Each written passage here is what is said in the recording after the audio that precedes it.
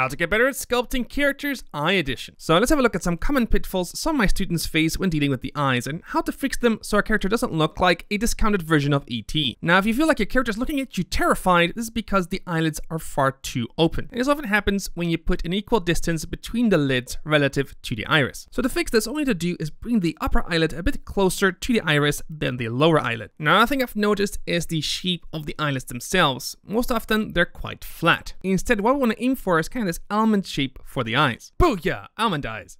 Seriously though, they will make our eyes look a lot more attractive. Now, one thing that often happens as well is over-exaggerating the shapes, like for example here with the brow. So avoid over-exaggerating and make these shapes kind of flow naturally into one another, and this will make our character look a lot more natural. Now, another thing I often see is these really unrealistic deep creases around our eyelids. Instead, use a fill brush just to create a nice natural transition towards the eyelid. Now, if you're not joining our other students learning about characters, check out our character course.